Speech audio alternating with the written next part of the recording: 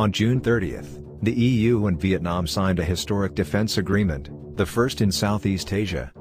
The agreement paves the way for Vietnam's participation in European military missions, peacekeeping operations and tighter defense cooperation, and comes as Europe extends its strategic ambition to East Asia, just when China is challenging the existing order.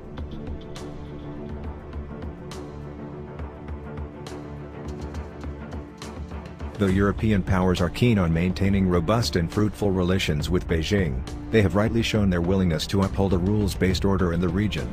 In recent years, the UK and France have stepped up their naval presence in China's adjacent waters, while the EU and its key members have fortified economic and strategic relations with smaller Southeast Asian states. There are reasons for Europeans to get involved in East Asia. It is consistent with the EU's principles and strategic doctrine. While it has remained neutral about territorial and maritime spats in the South China Sea, its 2016 global strategy calls on member states to uphold freedom of navigation, respect the law of the sea and encourage the peaceful settlement of maritime disputes.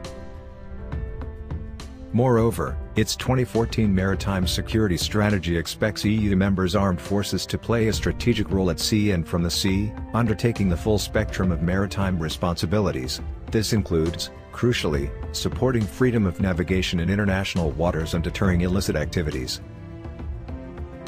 Given its additional commitment to maintaining maritime security in the South China Sea, it certainly seems that China's relentless militarization of the disputes poses a direct threat to these basic values.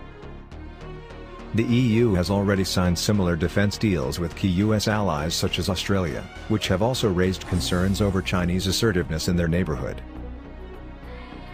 Both powers, however, have signaled their deep commitment to uphold freedom of navigation and overflight in China's maritime backyard.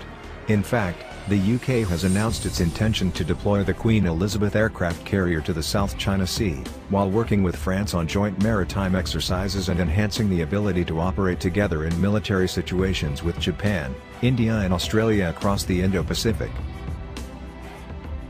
The greater European contribution to peace and stability in the region makes it clear that rising tensions in East Asia are not being left to a cynical Sino-American superpower rivalry.